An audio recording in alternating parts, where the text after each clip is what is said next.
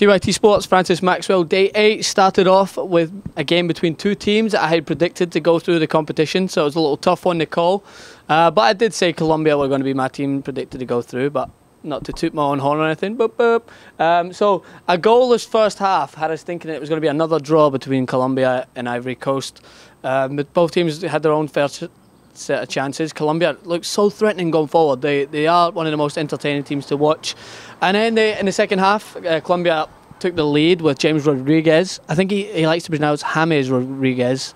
He doesn't like to be called James. Well, anyway, James Rodriguez put the Colombians in front in the second goal of his competition. And again, amazing celebrations. Fair play to Colombians. They're honestly one to watch when it comes to their goals being scored and after. And then they took a 2-0 lead with Quintero. It's made it 2-0. But this competition continues to show us that no matter what, if you're 2-0 up, it's not safe. Teams can come back, and Ivory Coast hit back with another great goal. It was Gervinho, who's in form right now for Ivory Coast, grabbing his second of the competition, dancing by 3 or 4 players before putting a powerful shot past the goalkeeper.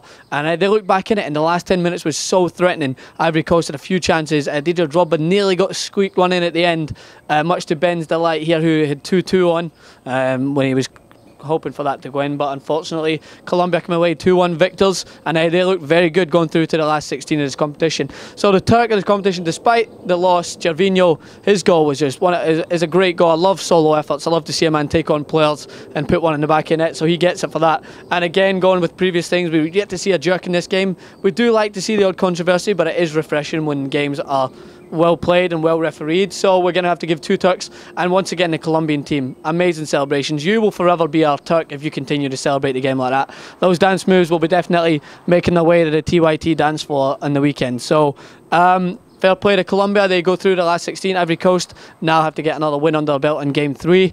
Stay tuned for more action.